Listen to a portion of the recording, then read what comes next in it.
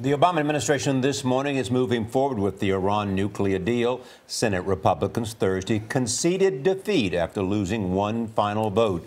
But House Speaker John Boehner is considering legal action. 60 Minutes correspondent Steve Kroft just returned from Tehran. He spoke with Iran's president. This is Hassan Rouhani's first interview with a Western journalist since July's agreement. Here is a preview of Sunday's report. I'm sure you realize that it is difficult for many Americans to get past the fact that President Obama has signed an agreement with the country that says death to America, death to Israel. How do you explain this? What are they to make of it? Are they to take it literally? Is this for domestic, internal Iranian political consumption?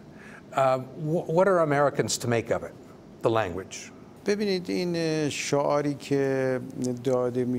slogan that is chanted is not a slogan against the American people. Our people respect the American people. The Iranian people are not looking for war with any country.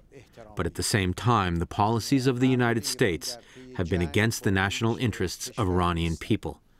It's understandable that people will demonstrate sensitivity to this issue. When the people rose up against the Shah, the United States aggressively supported the Shah until the last moments. In the 8-year war with Iraq, the Americans supported Saddam. People will not forget these things. We cannot forget the past, but at the same time, our gaze must be towards the future. Steve Kroft is here. Good morning. Charlie, good morning. Morning. So let's take a look at what the president said. Does he talk about, or what did he say about Iranians' reaction to the deal? Well, there's been as much ferocious negative comments about the deal in Iran as there have been here in the United States. I'm not sure most people realize that. But it's been, the hardliners and various groups and factions that have benefited from this long situation with the United States are upset about some of the possibilities of change. There are two things really being said. There's what Ayatollah is saying, which is still very hard line, and there Rouhani and others are saying, which is much more moderate. And I think both of them are talking to their different constituencies within the country. But the Ayatollah does support the deal, even though he's hard line about things beyond the deal. Yes.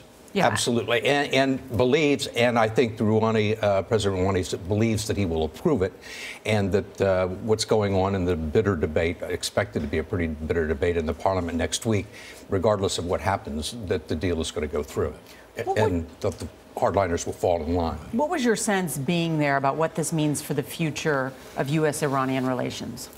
Well, it's very hard to say. I think the Iranians want to go very slowly. On one hand, you have the Ayatollah saying there's going to be no future cooperation on anything other than this deal.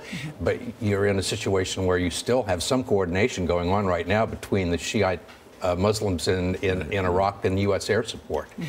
There's probably a role for the United States in Syria, or United States and Iran, to discuss, and I'm sure there are back-channel negotiations going on now to talk about what's going on in Syria. Do you think there will be any opportunities for American investment in that region?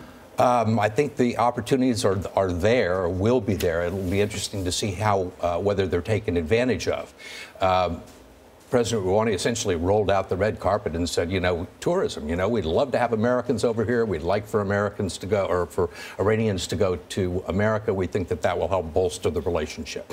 Very, remarkable change between Rouhani and Ahmadinejad. A lot has happened there in the last couple of years. Really interested to see your interview. Thank you. Thank you, Steve. You can watch Steve's full report Sunday on 60 Minutes. See the challenges President Rouhani faces on the nuclear deal inside Iran, as we talked about. That is Sunday here on CBS.